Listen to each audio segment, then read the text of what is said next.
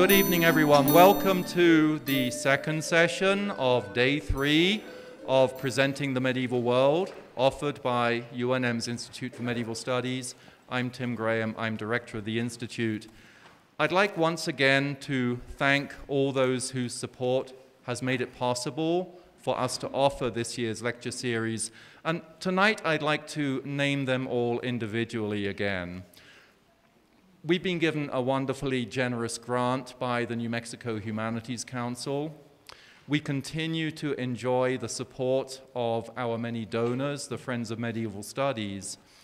And within UNM, we've been very fortunate to secure generous contributions from the Office of the Provost, the Office of the Vice President for Research, the Office of the Vice President for Student Affairs, the College of Arts and Sciences, the International Studies Institute and its European Studies Program, the Religious Studies Program, the Medieval Studies Student Association, and the Departments of Art, Earth and Planetary Sciences, English, History, Linguistics, Music, and Physics and Astronomy.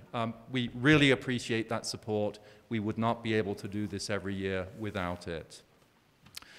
I particularly appreciate the support that I've had for many years from the College of Arts and Sciences, in particular since Mark Peasney has been Dean.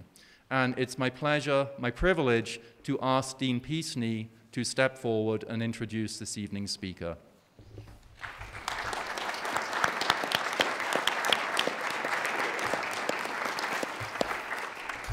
Thank you very much.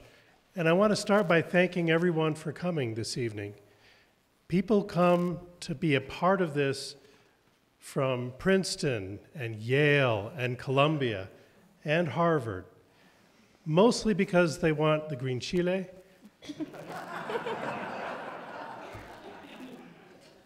but also because they recognize the excellence in scholarship and teaching that the Institute for Medieval Studies represents. This is an institute that is world-renowned for outstanding scholarship, outstanding programs, and for bringing in larger crowds for talks about the medieval world than many of these scholars from very famous places see just about anywhere else. So the fact that you come out every year by the hundreds is part of what makes this such a special institute and such a special event every spring. So thank you very much. I'd like you to give yourselves a round of applause.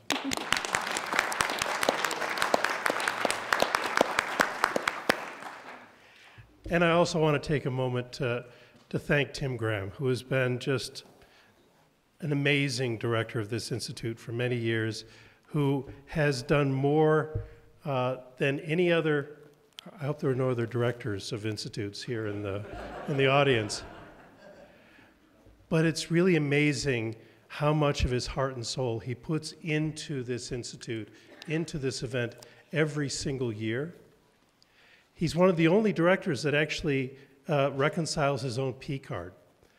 That's how committed he is to making sure that everything is done right, that everything is in its place, that everything is organized perfectly so that when you come here, you will have extraordinary speakers, extraordinary presentations, and be witness to some of the best scholarship in the world about the medieval world. And it's really Tim Graham who has made that possible. So please join me in a round of applause for Tim and his extraordinary leadership.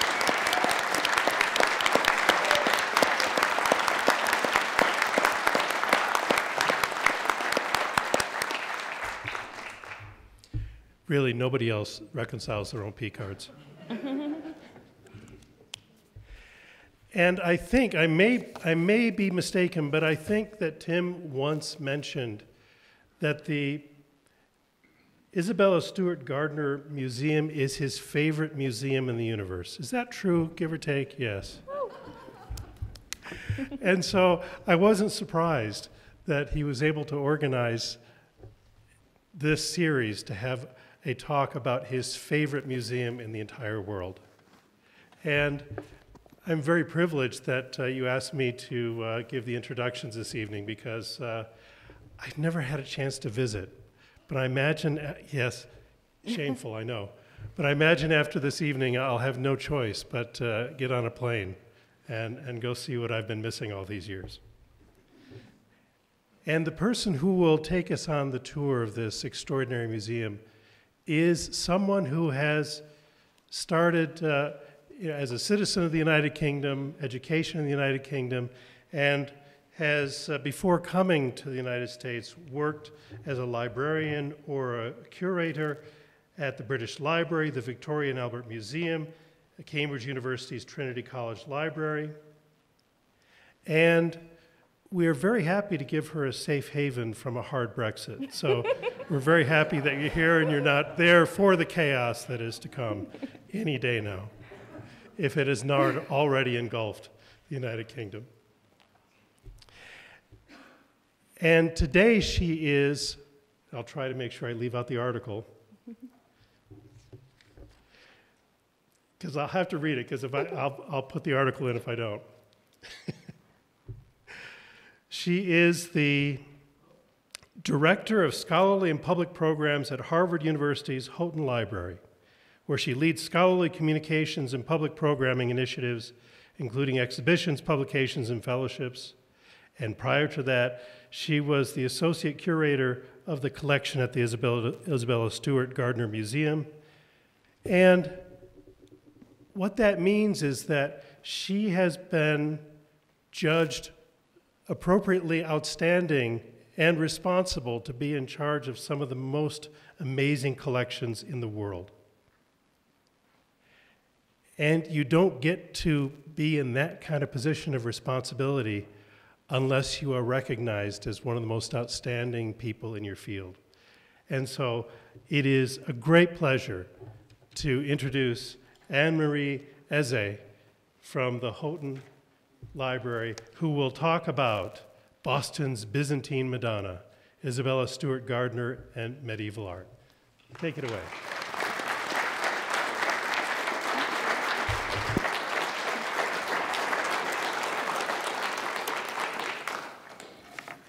Hello, good evening, everyone. Can you hear me? Great. So first off, I'd like to start with a huge thank you to Professor Timothy Graham for inviting me to participate in this fantastic program, and also a huge thank you to the staff and students of the Medieval Studies and the English department, also Philosophy department here at the Universtiy of New Mexico. I'd like to thank you all for your incredible hospitality. And I'd also like to thank the friends of the Medieval Studies who I've had the pleasure to meet and get to know in the last few days, including Barbara Wittemeyer over there, who got a little shout out the other day as well. So thank you all very much for your incredible hospitality. It's my first time in New Mexico, and I'm really happy to be here. So just a quick show of hands, how many of you have been to the Gardner Museum already? Oh, wow, quite a few of you. That's fantastic. Okay, that's great. So I think then you might agree with me that our first lecture was introduced as described as working at the most beautiful museum in America, and I kind of flinched because in my opinion the Gardner wins hands down. So I've included lots and lots of gorgeous photographs of the museum to prove my point, to remind those of you who've already been there how fantastic and splendid an experience it is, and to entice those of you who haven't yet been there to go along. So I will begin now with my lecture. Directions for my funeral.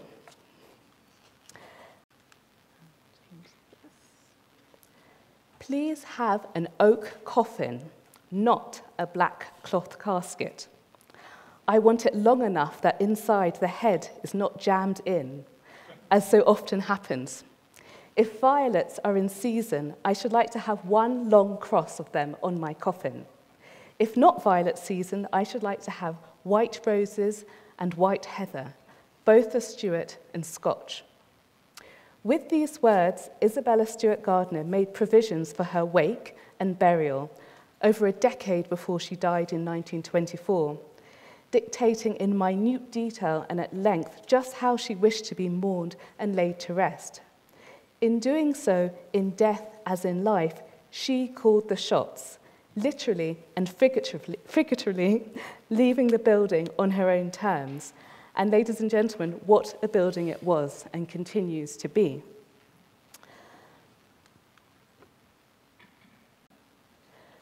Fenway Court, as the museum was called during her lifetime, opened to the public in 1903 with a spectacular denouement after 3 years of bated breath and speculation in the local and national press about what the Boston celebrity, Mrs. Jack, as she was called, was up to out there in the Fens, which at the time was on the outskirts of the city. Gardner constructed a 4-story, late medieval Venetian-style palace, which has often been described as inverted, owing to its relatively plain outer walls, which contrast sharply with its rich jewel box-like interior. I like to think of it as the architectural equivalent of a mullet. Business in the front, party in the back.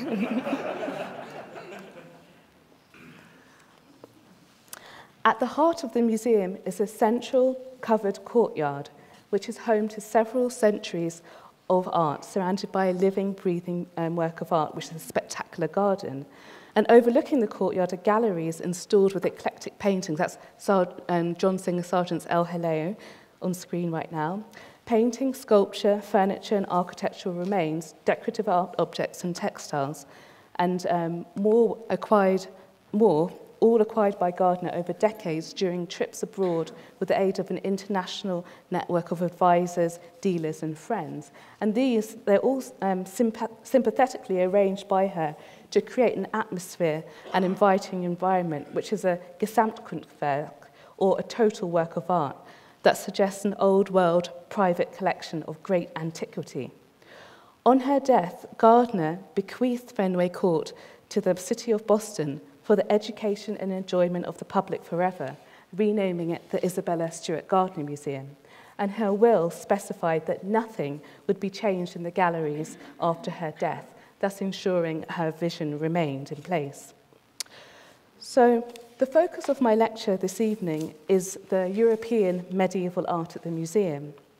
And Isabella Stewart Gardner, she was a trailblazer in collecting and displaying medieval art in America. And from as early as the 1870s, and that's a good 20 to 30 years before her peers, and right through the end of the First World War era, Gardner acquired Romanesque sculpture and metalwork, Gothic stained glass, altarpieces, ecclesiastical furniture, service books, vestments. And as you will see, many of these items were the first of their kind to enter an American collection. She installed these pieces at Fenway Court in galleries styled as cloisters, chapels, and a shrine that both evoke their original liturgical function and accentuate their preciousness and beauty as works of art. Visitors to the museum, therefore, assume that Gardner was Catholic, and understandably so. She was, in fact, a Protestant. Raised an Episcopalian, she belonged to the Episcopal Church her entire life, and nevertheless, she was deeply drawn to and moved by aspects of the rituals and ceremonies of Roman Catholicism, as well as other religious faiths, including Buddhism and Hinduism. And these she encountered during her many travels around the world. This evening, I invite you to join me on a pilgrimage through the museum.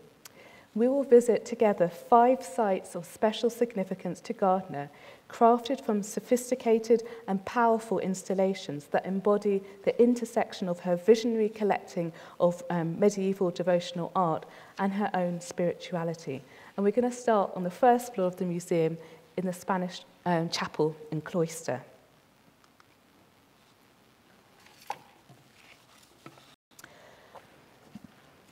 So, if you've been to the museum, I would forgive you for not remembering this room. It's tucked away, it's very small, you can't go in there, so if you kind of blink, you can miss it. So the Spanish chapel, it's enclosed behind a decorative wrought iron gate, as you can see here, which actually formerly formed part of a synagogue. It's a small, solemn, commemorative alcove, and in it you can find an altar laid with textiles and other liturgical furnishings, a painting of the Virgin of Mercy, a 15th century Spanish alabaster tomb figure of a knight, and stained glass panels with various saintly figures and also coats of arms. So I started off my lecture with Gardner's directions for her funeral, and when she did pass away in July of 1924, as per her instructions, she was laid in a coffin placed just outside this Spanish chapel. Her coffin was draped in a purple pall. There were the white roses and heather because it was not violet season. And on the wall at her feet hung a late 15th century wooden crucifix from her collection. And on either side stood tall candelabras which burnt candles day and night. There were prie-dieu, these kind of kneeling stools that you sit on to give prayers. And there, nuns from an order of St. Anne, a Protestant convent in Boston, prayed throughout the day and night. Mass was also said each morning until her funeral 4 days later. And these prayers were said by monks of the Cowley Fathers. These were the fathers from the Society of John the Evangelist, and again, a Protestant monastery in the Boston area, which Gardner had patronized and was very close to. Finally, on the morning of July 21st, a requiem was sung in this space, and afterwards her coffin was carried out by pallbearers shoulder high in the fashion of royalty, of a queen, and a service was held for her at her church, a high Anglican church in downtown Boston. And then she was buried in the Gardner family tomb in Mount Auburn Cemetery and laid to rest between her husband, Jack, who died about 25 years earlier, and also their son, Jackie, who died as an infant, just not more than 2 years old.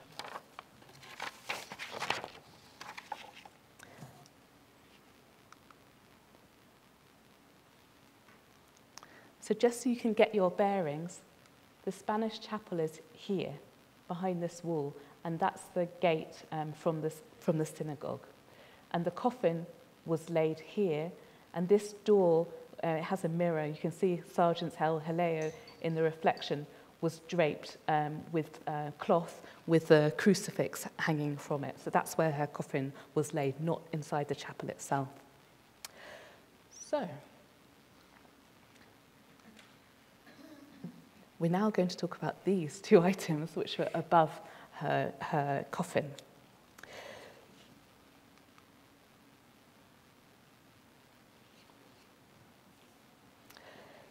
So what you're looking at here are the first French Romanesque sculptures to be acquired by an American, and they're still considered the most important Romanesque sculptures in the United States.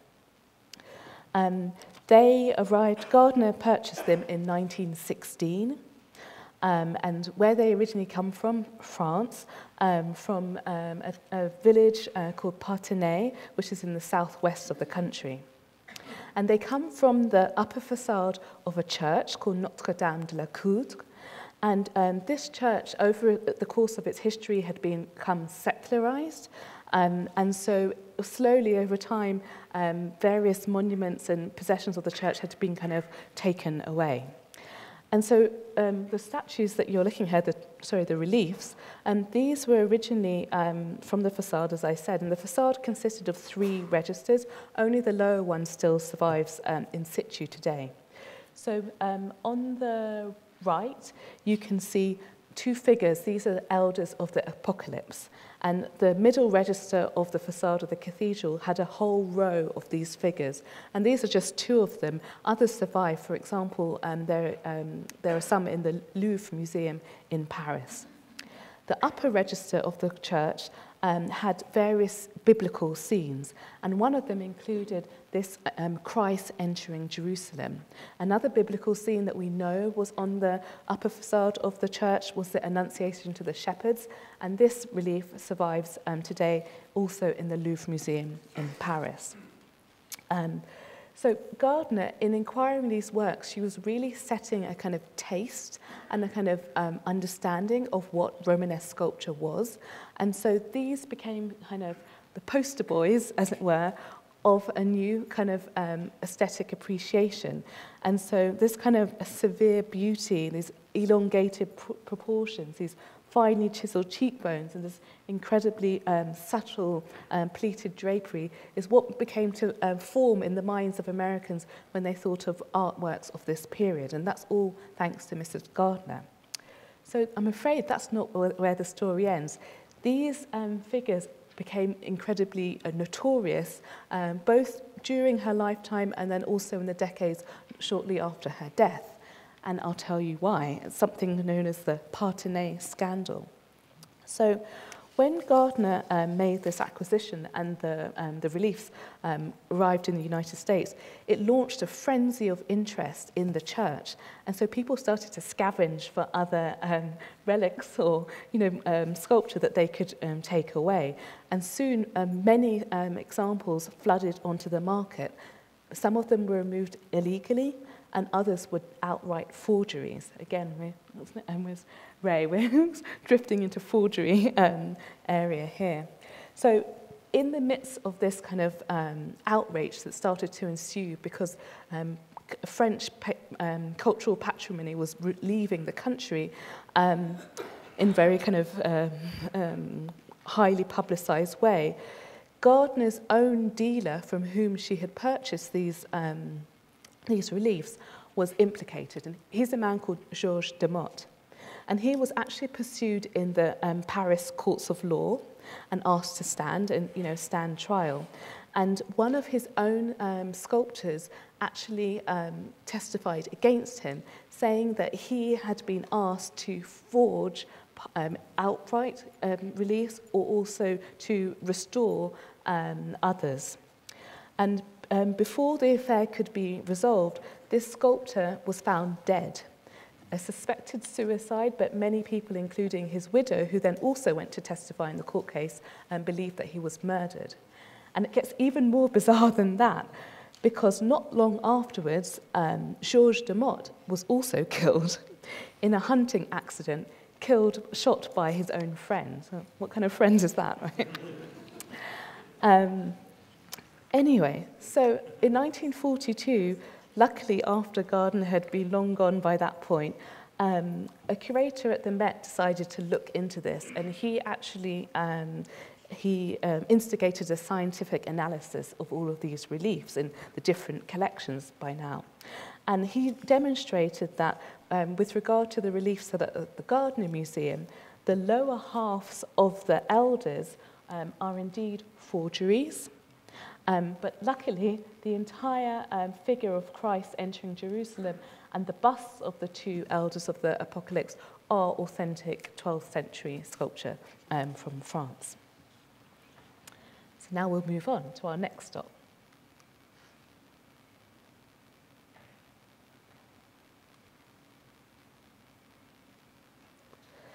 So we're going to return to the cloister. And you might wonder why I'm pausing here. Well, as you can probably see here, and I'm going to show you another picture as well.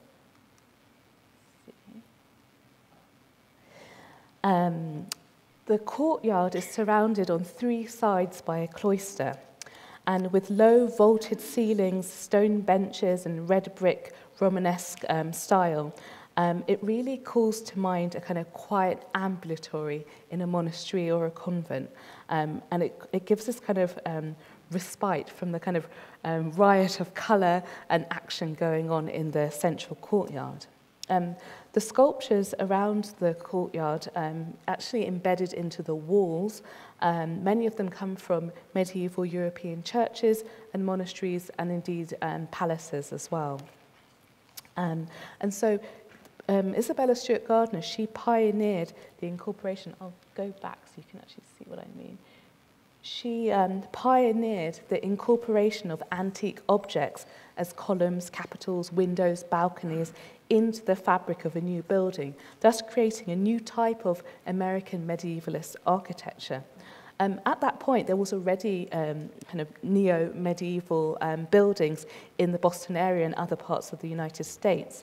But what she did that was different and then copied not long afterwards by George Barnard, as we heard the other day in the lecture on the cloisters, as she incorporated these historical materials, also try to use as many as authentic construction methods as possible to create a kind of suitable environment that helped evoke the past. So by the time Gardner had decided to build this museum, she actually found herself in the position where she had this incredible art collection at home then in Beacon Hill, still very nice neighborhood in Boston. But she actually, to be able to build this building, she had to buy a quite short time span architectural elements that had been dismantled from various buildings. So you can see, for example, here,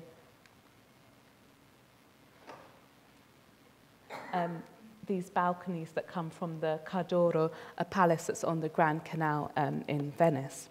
And the workmen that she employed were actually Italian immigrants in the Boston community, because she was hoping that by doing so she'd be able to kind of imbibe some of these kind of authentic Italian methods as well. And I should say that the architect that she hired for the to create this vision for her was a man called Willard Sears, and she hired him specifically because he was a huge fan, as she was, of John Ruskin's book, The Stones of Venice. And she literally brought the Stones of Venice to Boston and created this kind of Venetian-style palace there to house her art collection. So returning to the cloisters, I'm going to mention this work now, which I know Marion is very keen to hear about. Go a little bit closer. So, what we're looking at here is a retable with scenes of the Passion of Christ. So you can see, for example, here, the kiss of Judas, the flagellation, the crucifixion. You can see also the deposition, the Marys at the tomb. And on either side, you have kneeling figures of donors with their patron saints. And we're very fortunate to actually know who they are. They're a husband and wife, and their name was Guillaume and Goudelette Bouvenot. And we know that because a very similar retable was found in a church, is still in situ in a church in France where they were from, Saint-Étienne near Vignory.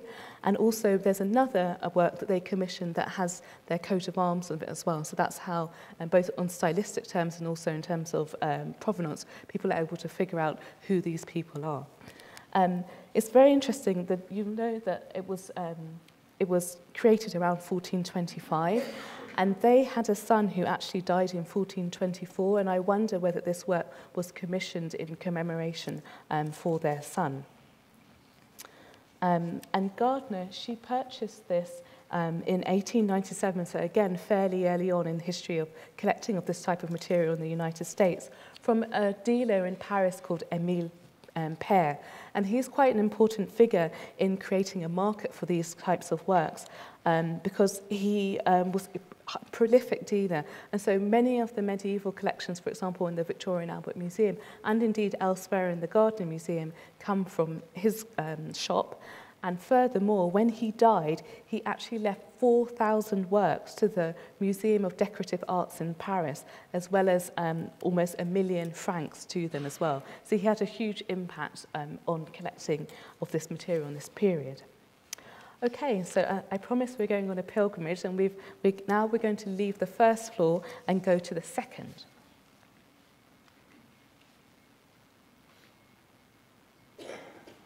So the first room that you encounter on the second floor of the museum is the early Italian room. And this room takes its name from the Italian Gothic and Renaissance paintings, many of them gold-ground paintings, which line its walls. You can have a better look there.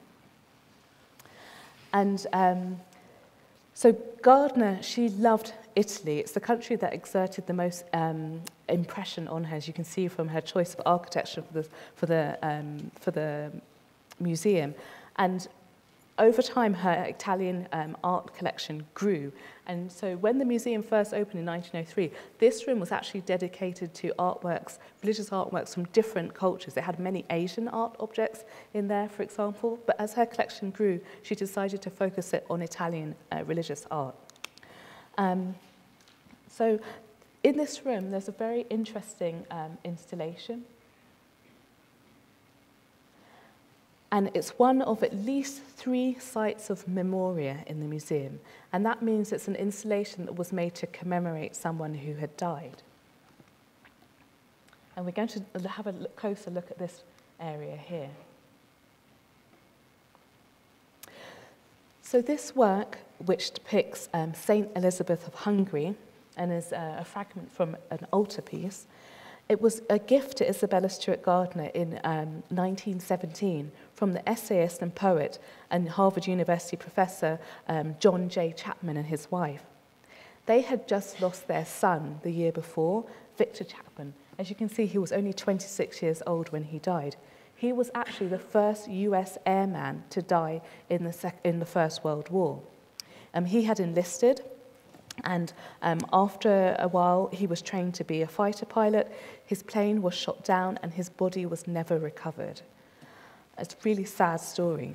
And so his parents, visiting the museum the following year, they decided to give this gift to Gardner, and she created this incredible monument, as it were, to this fallen soldier.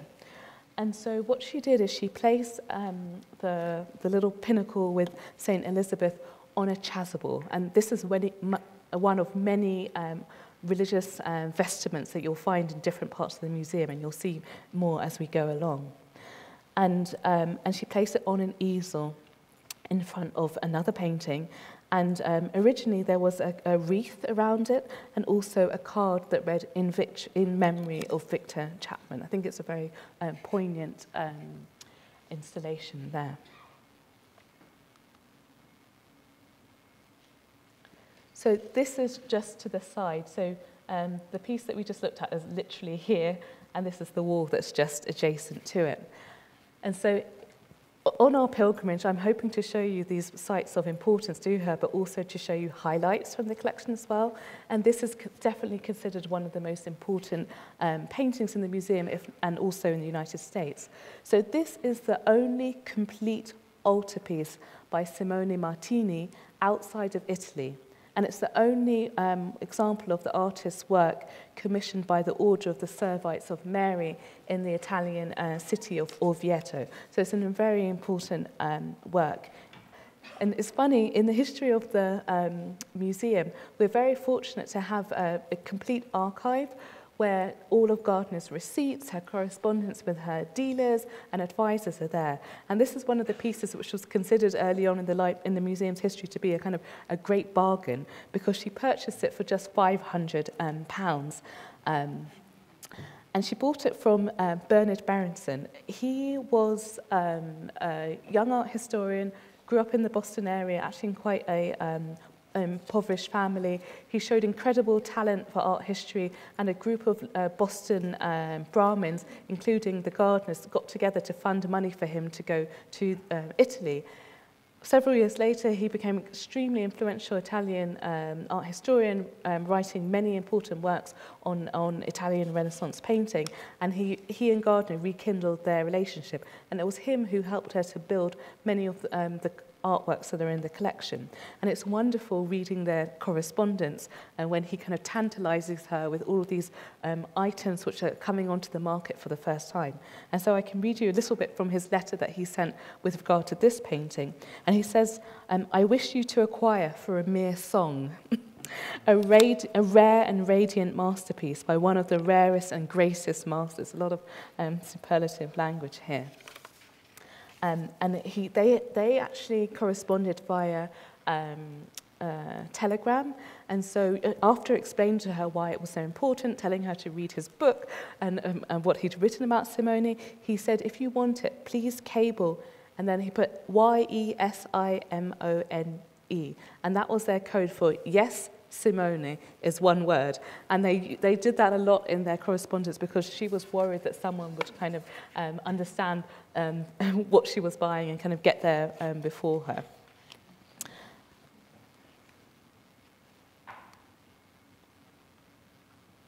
And here's a close-up view of this painting. It's absolutely stunning. So you have the Virgin Mary at the centre, St. Paul, St. Lucy, St. Catherine, and St. John the Baptist there, with Christ revealing his wounds at the pinnacle and the top.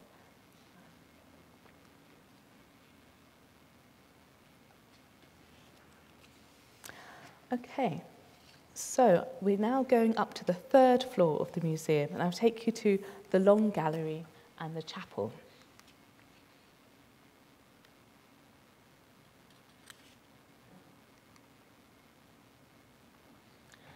And I'm going to show you this old photograph from the 20s, so you actually get a sense of what I mean when I say the long chapel, the long gallery, because it really is, it takes up one whole side of the building, and it has this incredible vista with a stained glass window at the end. But actually, very few people would have seen this view in Gardner's lifetime, and that's because the chapel at the end, where the stained glass window is located, was actually private, and that wasn't open until after her death, and I'll tell you why in a few moments. And so during her lifetime, as you walked up the long gallery, at the very end, you would come across this case called the Dante case. And then can you see this upholstered screen? That's actually a folding screen, and it went the entire width of the gallery across, so you couldn't go to the altar and the area with the stained glass window behind it. So the Dante case, why is it named such? It's named such because Gardner, even before she started collecting art, she was very interested in literature, medieval literature, and she joined what was known as the Dante Society or the Dante Club. If any of you have read the book, the Dante Club, it's kind of like a fictionalized kind of murder mystery version, but it's done in a really intelligent way. Although Gardner is not mentioned there at all, it makes it sound as if only men were members of the club, and that's not actually true. So Gardner became a member of the Dante Club because she was friends with Harvard's first professor of art history, a man called Charles Eliot Norton, and she would attend readings of Dante and his art history classes at the university, and then she became a member of this club with other important local figures, including the poet Henry Wadsworth Longfellow, and they would meet at Longfellow's home and read from the text. And so it's called the Dante case because Gardner actually pulled together an incredible collection of books, copies of the Divine Comedy, both manuscript books and also early printed ones as well. And many of them lived in this case alongside other volumes. I'm not going to show you those because I wanted to focus on something else, which is a bit more on theme with what we're talking about this evening. So I'm going to show you one of the manuscripts inside that case. Yes, it's quite spectacular. And this photograph is quite an old one, so it doesn't really do it justice. I'm a bit obsessed with this manuscript, so I'm going to try and keep it short because there's still much more that I want to show you.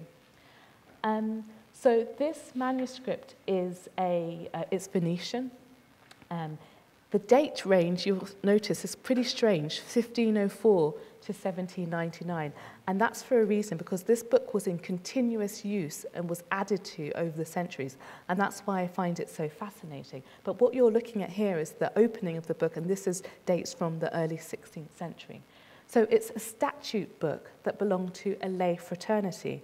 And so in Venice in this period, actually from much earlier on, there were fraternities who were based in churches, and they carried out charitable works for their community, and they, kind of looked after each other, and they were kind of in place of what we have today as kind of social services, but they were made of lay figures. But they had to be sponsored by a church, and this confraternity, which was dedicated to the Holy Sacrament, was in a very interesting church, and it's another reason I'm kind of obsessed with this manuscript.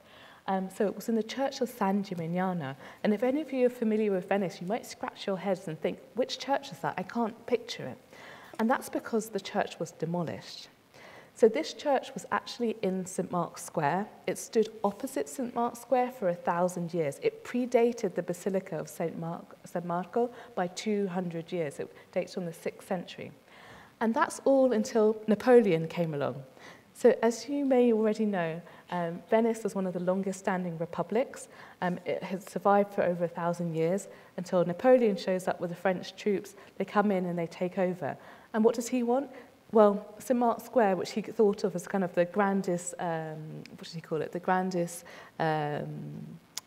plaza, let's say, in Europe. He wanted his palace to overlook it. So what he did is he demolished the church of San Gimignano to make space for a monumental staircase and also a ballroom. So that church does not exist. And it's a real travesty because it was a very ancient church, and during the Renaissance it was actually refashioned by the important Renaissance architect Jacopo Sansovino, and it was considered a pearl among rubies. It was a very beautiful church.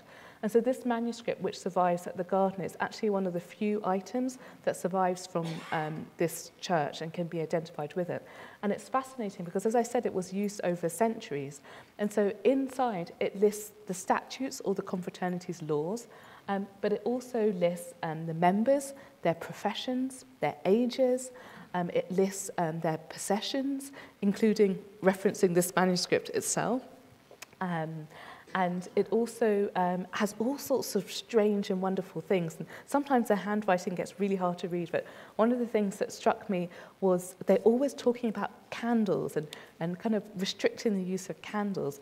And a couple of years ago, a group of scholars got together to make a kind of 3D rendering of the church based on various sources that survive as to its architecture.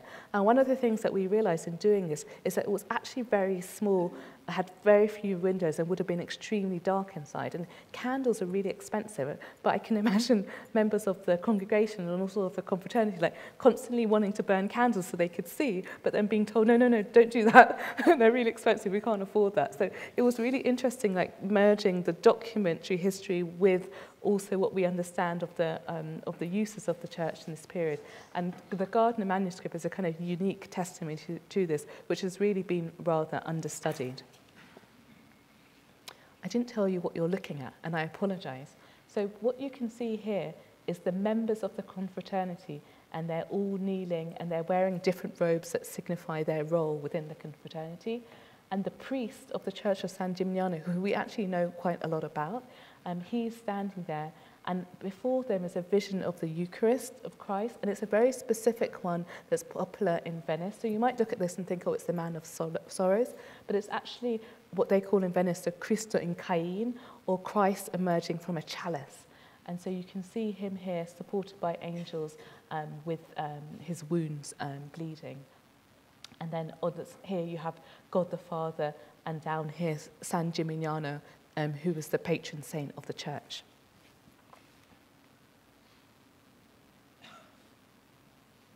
So we're kind of going back a little bit because I want to show you also this item, here. So,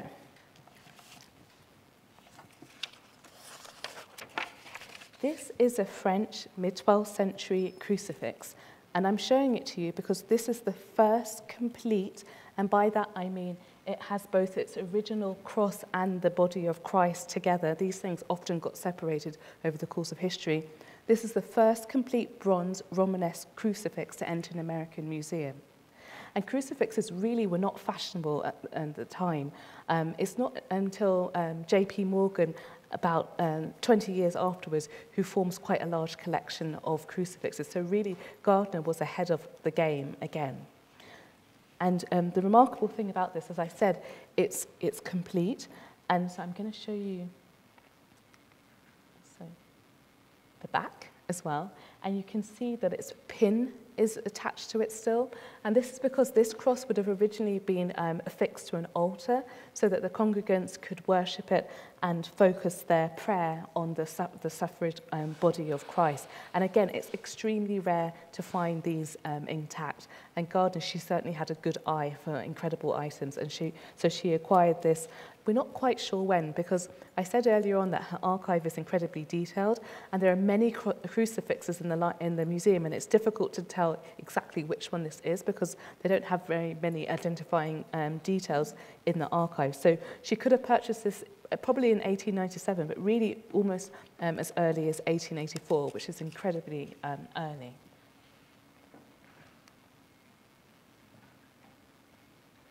Okay, so we're going to go back to the marvellous stained glass window which you saw earlier on, and as I said, which wasn't really visible to visitors before Gardner's death in 1924 because it was behind the screen, which I actually kind of like to think of as a kind of rood screen. Now you're seeing it closer up, you can also see the incredible installation that she created here. So there's an altar that's actually covered by a crocheted altar cloth that she created herself. It has candelabra on it, a beautiful ivory crucifix. You can't see that here, I'm afraid. And it's also surrounded by choir stalls, which were salvaged from a church in northern Italy. So an incredible kind of confection. And the window itself, and I've just panned out a bit so you can see the incredible kaleidoscope of colours that it casts on the floor in the gallery when the light, the sun shines through there. It's very important. We know exactly where it's from. It's from the Cathedral of Soissons in France. It's 12th century. Stained glass. Other fragments of it survive in the Louvre Museum. You're beginning to see a pattern here, but also to understand some of the quality of Gardner's collection if the kind of parallel pieces are in such important museums elsewhere in the world. This one she actually bought in 1897, so incredibly early. And again, if you can just imagine, like, shipping something like this from, at this point, it had ended up in Italy to the United States. It's incredible that it arrived in one piece. It's not actually the entire window. It's about 80% of it. The other 20% is in the Louvre, but it looks almost seamless, like it's one piece. And it shows, maybe I'll go back so you can see a bit better. It's based on the life of the first Bishop of France, and one of the most beautiful scenes here, it's quite difficult to see here, is that his burial is depicted here with all of the mourners leaning overwards. And it kind of also makes me think about Gardner's wake in the chapel at the beginning of this lecture that I talked about. So, why was this space not of I'm missing one very important point. So during this is a consecrated altar, and I don't know of any other examples of museums that have consecrated altars in them. If you know, please shout out, because I'd be really interested to hear of others. And so Gardner, when she moved to Fenway Court, so the museum, she actually lived in the building on the 4th floor. It meant that, as I said, she was now on the outskirts of the city. And so her church was actually in downtown Boston, which was quite a distance away.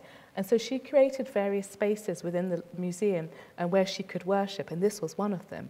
And so she held Christmas masses here. She would actually dress as costume as Mary, Queen of Scots, because she believed to be descended from the Stewart dynasty.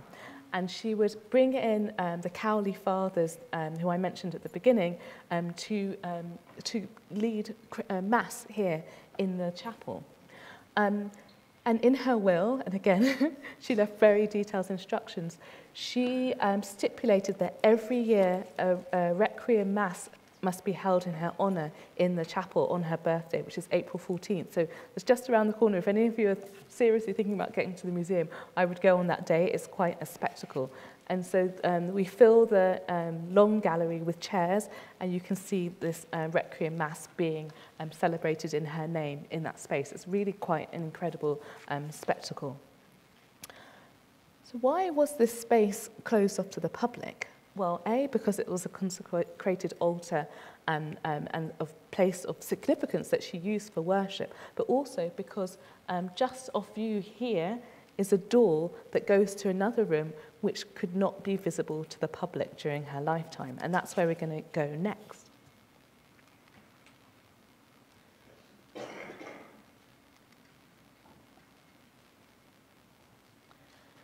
So we're going to the Gothic room next, which is also on the 3rd floor and just around the corner from the room we were just at. So in Isabella Stewart Gardner's day, the Dante case in the long gallery was kind of the end of the road. Then you'd have to turn back on yourself to leave the museum. If you were curious, you could turn back on yourself and kind of go in a loop, and you would be confronted with a chancel screen in wrought iron, and you could kind of glimpse through there and see a painting. And this is the reason why the Gothic room was, as it's called, was not open to the public, because this painting caused a lot of scandal, and her husband begged her not to make it open, visible to the public during his lifetime, and then after he died in 1898, she decided for it not to be visible to the public in her lifetime. And so it wasn't until the 1920s, after her death, that you could walk the whole way round the 3rd floor and actually enter the room itself. So before, this was a kind of tantalizing glimpse that you would get. So this is the painting that they were trying to hide or keep out of view. And what's so scandalous about it? Well, I'll describe it for you and tell you a little bit why it was different from anything else that anyone in Boston had certainly seen at this point. So the artist is John Singer Sargent. Nowadays, he's a renowned name. In this period, even though he was American, he was actually born and died in Europe. He actually wasn't very renowned in the United States. He'd been practicing as an artist in Paris and had caused scandal because of his famous painting of Madame X. Are you familiar with this painting? It's at the Metropolitan Museum of Art in New York. And I can see a lady who's nodding her head there. You can see some similarities in terms of they're both women are dressed in black, accentuating their figures and décolleté, and they have this gorgeous, sinuous, long arms. In the painting in the Metropolitan Museum, Madame X is standing at a table with one of her arms kind of placed behind her in this almost impossible pose. So that painting, which was displayed at the Salon in Paris, caused an uproar in France because of the way that of how revealing her costume was, and also the pallor of her skin. Madame X was a famous Parisian beauty, and she powdered her skin, and Sargent really played that up in the painting, and her skin almost looks blue. She almost looks like a corpse. That was one of the criticisms that were said in the press at the day. It caused such a huge uproar that he actually fled France. But before he did, Gardner went to see this painting. She wasn't scared by something like that. In fact, she actually loved it. And she asked her good friend, Whistler, to introduce them. I would have loved to have been a fly on that wall. So Gardner, Whistler, were in Sargent's studio and saw the painting of Madame X, which had been returned to the artist. And I can just imagine Gardner saying, I want one just like that. And so when Sargent came to the United States, because he needed, an income, he came in search of new patrons, Gardner kind of took him into her embrace. And together they created this incredible painting. And so she is depicted very frontally, right? She's just addressing you face on. Her mouth, and I'll show you a close-up in a moment, is slightly open. She's not taking any prisoners. She's dressed completely in black. And what you can't see in reproductions of the painting, but you can if you see it up close, is she actually has a black shawl wrapped around her waist, which accentuates her hourglass figure. She has incredible strings of pearls wrapped not only around her neck, but also around her waist. And from the pearls are hanging rubies. She also has rubies on her shoes, which are difficult to see in reproductions of the painting. And her skin, and Gardner, she wasn't considered a beauty, but she was considered to have a very fine figure and gorgeous skin. And it's really, the artist is really playing it up here in putting her in a black dress. You can see her kind of pale skin gleaming out. But so at this period, women were depicted much more demurely, never fully frontal, full-length portraits. So it was really quite outrageous and an unusual painting. But what really got people talking was the pattern behind her head. So what Sargent essentially did, and I'm sure they conspired together to do this, they took a piece of Renaissance velvet that's actually in the Long Gallery, and he essentially blew up the motif and the circular kind of arabesque motif. And so as it appears behind her head, it looks like a halo. And this is what caused uproar, because people said, who does she think she is? She's presenting herself like a Byzantine Madonna. That's something that Henry James called her. She was described as woman, an enigma, the American idol. People just didn't know what to make of it. They hadn't seen anything like it before. It was talked very much about in the press. And as I said, her husband got really, really upset by all of the attention to the painting, both positive and negative. And that's why he begged her never to show it again in public, and why that room wasn't open to viewers. So what did you see once you were permitted to the room? So now when you visit the museum, this is the last room that you visit, and you enter through a portal, and there she is in the corner looking at you. It's quite unnerving as it is. And that's why I really thought of this as a pilgrimage, because as you make your way and you end up there, you realize that you're in a shrine, essentially, dedicated to the founder of the museum. There aren't many likenesses of her in the galleries, and those that are much smaller, much more discreet, and it's easy to miss them. But there's no way that you can miss this one. It's just there. And it has this kind of lifelike presence to it, which is really quite astounding. And I think some of this presence comes from clearly the way she's installed it, but also the way that light plays in that room. And so you can see embedded into the fabric of the building is a 12th century wheel window from an Italian church. We don't know, unfortunately, which one. And also, again, Gothic arch windows. And so the light kind of streams in, sometimes also through the stained glass window. And there are all of these gilded objects in there, including the frame of the painting itself, and it creates this kind of otherworldly presence and kind of luminescence in the room. It's really, these pictures are great, but you have to experience it for itself to really appreciate it. So in the Gothic room, and this is where you'll find many of Gardner's medieval art objects, and she's displayed them on tables, on various furniture, this little setup here that I'm going to return to in a few minutes as well. So again, some of the kind of installation practices that we've seen elsewhere on our pilgrimage, they really come to the fore in this room. It's not a period room, but it's one of the few spaces in the museum where most of the objects come from more or less the same period. Although that said, a lot of the furniture is later on kind of neo-medieval style furniture.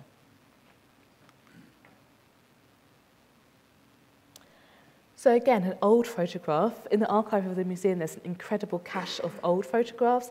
Gardner changed the galleries, and so she had a team of photographers photograph them at certain periods. And so sometimes it's actually in the old photographs that you can really zoom in and see some very interesting details. So this is after she died. This photograph is from 1926. You can see that at this point, oops, sorry, I'm going the wrong way. At this point, there were flowers displayed in front of her painting because she'd only been dead just almost 2 years.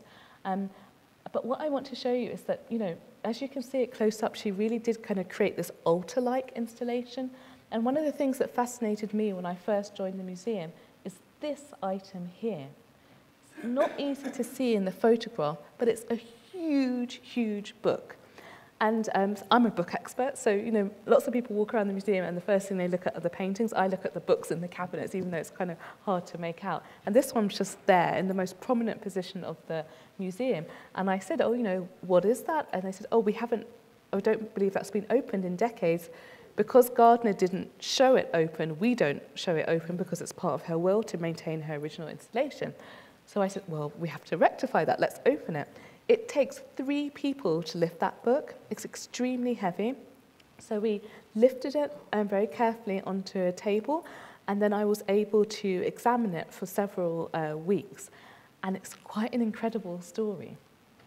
So there's no receipt for this book, and that's because it was a gift to Gardner from her brother-in-law, and he told her that it was rescued from a shipwreck off the Bay of Naples in southern Italy. It's quite a yarn.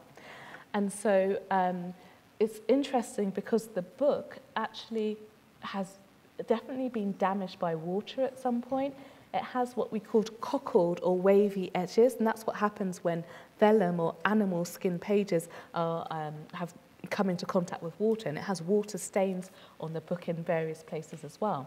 So I imagined, as did previous scholars, that maybe that this was some kind of tale that a dealer had made up to kind of explain away the damage in a very kind of romantic way that would add to the history of this book.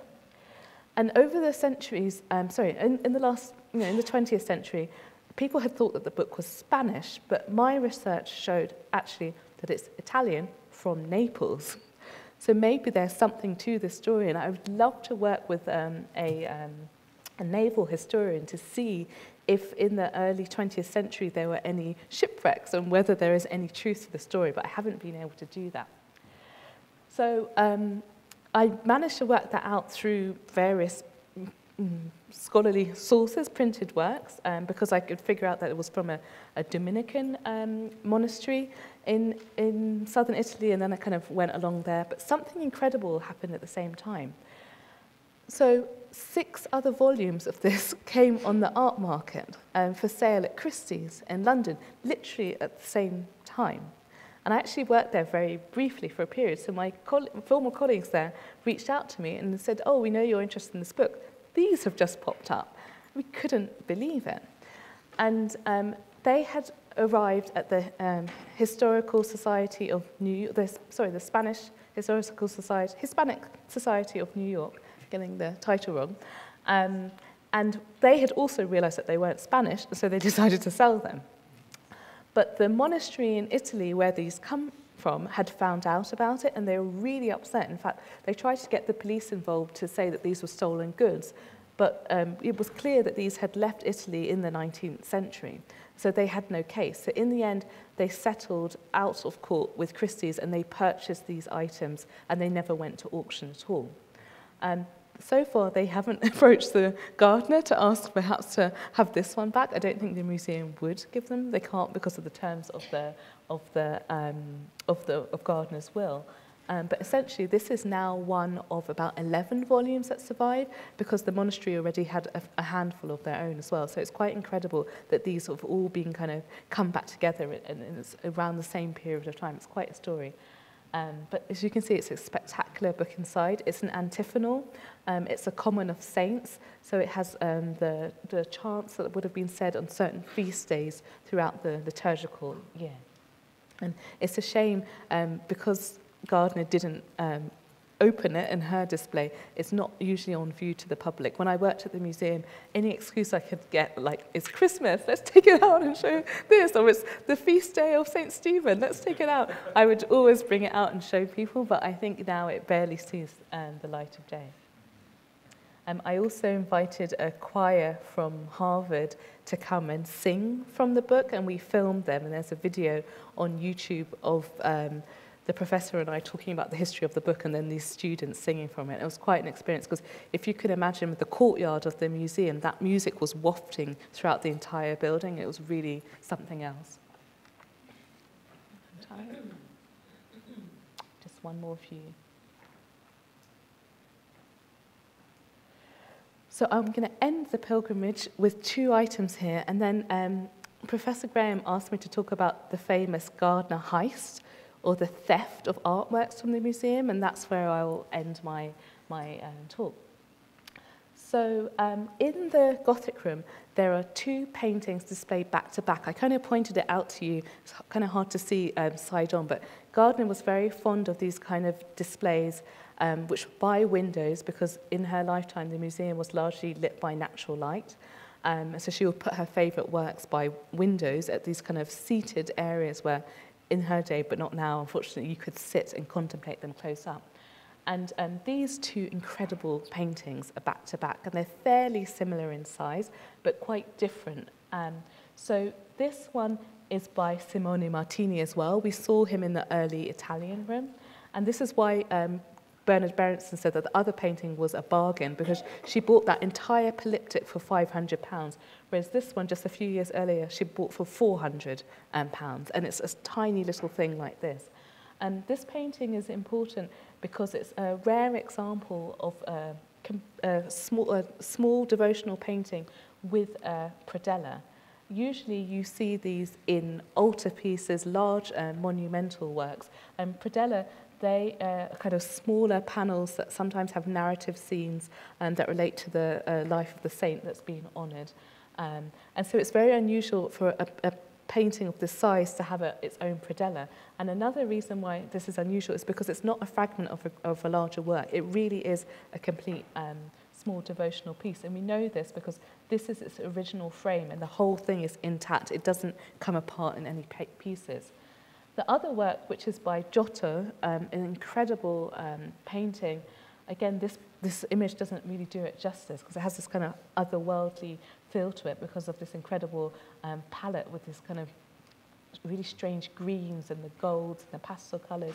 And this is a scene of the presentation in the temple, and it really shows why Giotto became so famous, for how he kind of imbued human emotions and feelings into paintings for the first time.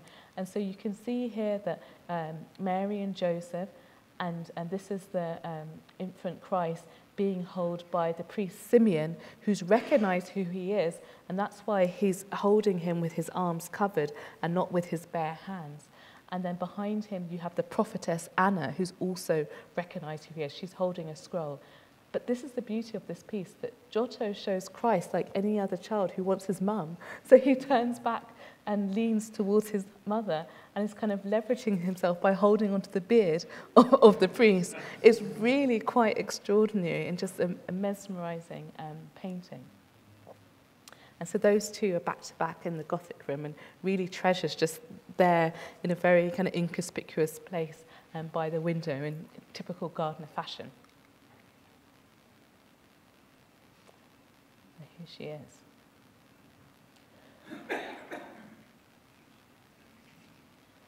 So I showed you this image very briefly earlier on, and I returned to it because it's just so gorgeous. Oh, something's going on.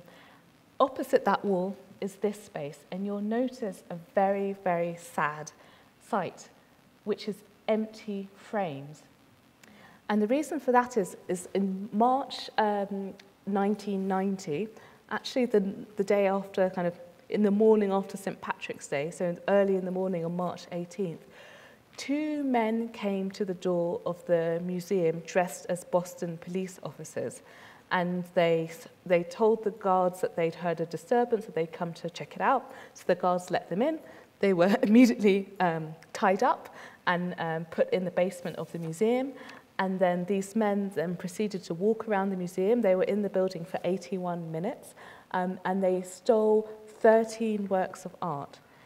And this is what's known as the famous Gardner heist. And that's because these works of art, which include works by Vermeer, Rembrandt, Degas, they now are valued somewhere, I mean, really they're priceless, but valued somewhere in the region of $500 million. It's the largest heist of artworks that remains unsolved. And this is an active case with the FBI, working very closely with the head of security at the museum, who's a former police officer. There's currently a $10 million reward for these works, and there's a lot of interest in this case. When I worked at the museum, it's not something that we were really encouraged to talk about, but under the new director who came in about 2 years ago, they've really changed their approach, and I think in a positive way. People are really fascinated about the heist. They come to the museum, quite frankly, just to see the empty frames. And it's funny because I often give tours, and everyone's gawping at the frames, and I'm like, but they didn't take this amazing Rembrandt self-portrait that's just behind you. But you can't drag people's eyes away from it. It's really just quite incredible. And the reason why it looks like this, I should have said, is because the thieves, when they came to the Dutch room, which this space is, they cut the paintings from the frames. and presumably rolled them up and took them away with them. It's really quite extraordinary. And so, let's move now. So the museum now has taken a very different and new approach to it. They talk very openly about the theft. So this is actually a screenshot from their website where they talk about the reward, the story about the works themselves, how Gardner acquired them, and also you can take a virtual tour, which is really quite amazing and interactive, and it shows you where the works hung, the old archival images of those galleries, you can see them in situ, etc. It's really quite amazing. And I'm not surprised that they chose these two paintings of the two for the website, because these are the two most famous and arguably the most important of the works that were stolen. So you have Rembrandt's Storm on the Sea of Galilee. That's just a little detail from it. That's the only seascape of Rembrandt's that we know, and it also has a self-portrait of him in the painting. And then the other work, this is Vermeer's The Concert. If you know anything about the artist Vermeer, you'll know that his oeuvre, his corpus of surviving works, are very small. There's only about 34 works of his that survive. So the fact that one of them is missing is actually is tragic. It's something that's really sad. Earlier on this year, the Boston Globe magazine and WBUR, a radio station in the Boston area, they got together with the permission of the museum to do a podcast series. And, you know, I thought, I already know all there is to know about this case, but I listened to the entire series, and it's really quite remarkable because they have access to police documents and the museum's documents. They interviewed people. So the guards that I mentioned who were tied up and put in the basement, one of them agreed to be interviewed.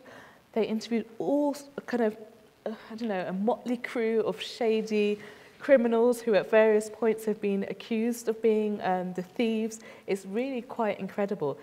Unfortunately, there's no climax to the series because the paintings are still lost, but it's really quite interesting, and I highly recommend it if you want to know more about the case. It makes very interesting listening, and they got real privileged access to many of the materials. And again, I believe that the museum is doing this because they're hoping that by now many of the people who would have been involved have now passed away, and that they're hoping that by spreading the word, and maybe that someone has these things in their home, they don't even realize what they are or where they came from. So the further they spread the word about these missing paintings, that they're hoping they'll be recovered. And also I believe that whoever recovers the paintings, even if they were the thieves or had some contact with the thieves originally, they will not be charged. They just want the paintings back, and they will receive the reward, regardless of their role in the theft. It's really quite an incredible story. So that is the end of my tour of the museum, and I thank you for your patience.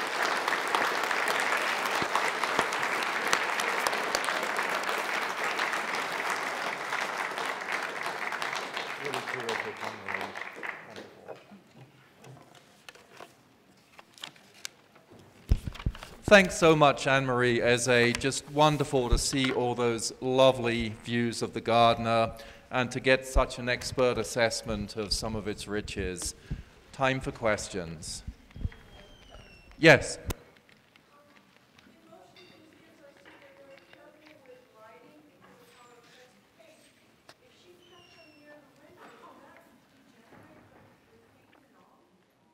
So museums are typically very careful about light. They don't want there to be too much light close to paintings because it might cause the paintings to deteriorate. But in the images, we saw that there were paintings that were close to windows. Did Isabella Stewart Gardner not worry too much about this? Thank you. That's a really interesting question. So in her lifetime, I think people weren't as aware of the impact of light on works of art. So in more recent history, and certainly I think still to this day, there is, to enable to kind of keep this vision of her installation as it was, there are actually, there are a system of kind of double shades, but also there are filters on the glass as well. And when the museum is closed, all the shades are down, and they're actually kind of near blackout conditions. So when I worked there, I could walk through the galleries almost with my eyes closed. I would be fine navigating my way through the galleries in those conditions, but a lot of people would find it actually quite strange if you would have visitors like on a Monday when the museum used to be closed, that we would just shut down everything. When I worked there, all of the bookcases in the long gallery had curtains on them, and also in other parts of the building, but they looked quite ugly, and she didn't have them in her lifetime. So in recent years, they've added, again, kind of light-sensitive filter to the glass. It's kind of like the same technology that you have in prescription sunglasses. So depending on the amount of light that hits it, they're darker or they're lighter. So another thing that's happened is, because these works are on display at all times, which is not like a regular museum where, you would rotate things out, recently, they've actually started to replace some of the very light-sensitive watercolours with facsimiles. So actually, when you go to the Gardner now, the incredible collection of watercolours by John Singer Sargent, which are on the lower galleries, those are actually facsimiles, and they're clearly marked as so. And that's a change that happened when I was there just a few years ago. So those had actually been on display for over, almost 100 years. So it's an excellent question, and it's a difficult museum because all of the works are on display at all times. So how do you preserve the work? And they actually have a very large conservation department. They have more conservators than they have curatorial staff there, and this incredibly talented team of people. And so the conservators, some of them are paintings conservators, some of them are object conservators, and some of them are paper conservators. They all have their special area of expertise, and they approach the collection by media in terms of looking after it.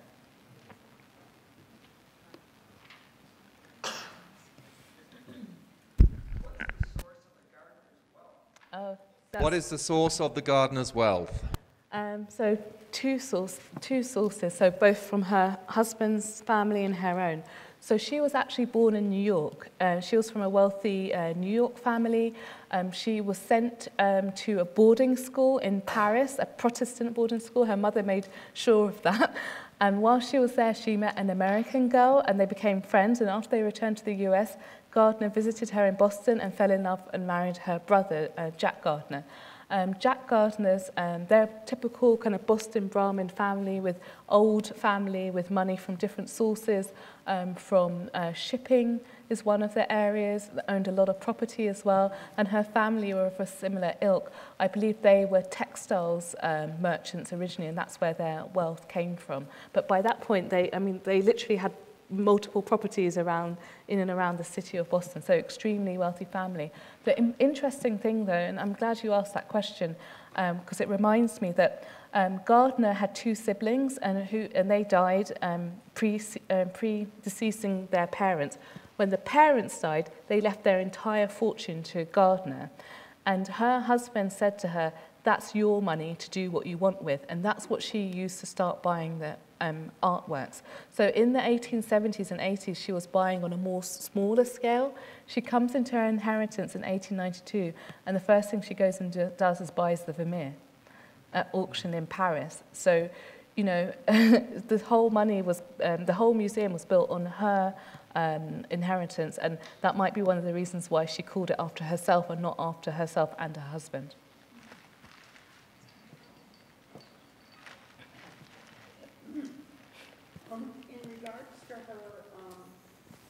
Proviso that nothing be changed after her, or it just stay as it was in her time.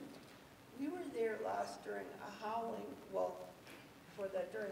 snowstorm, and as the day ended and it got very gloomy with the storm out, I remember walking through it, and it was barely lighted in that museum. And my thought was that, is it possible that the very same types of light fixtures are used as in her day? So Isabella Stewart Gardner wanted the museum to be left exactly as it was in her own day.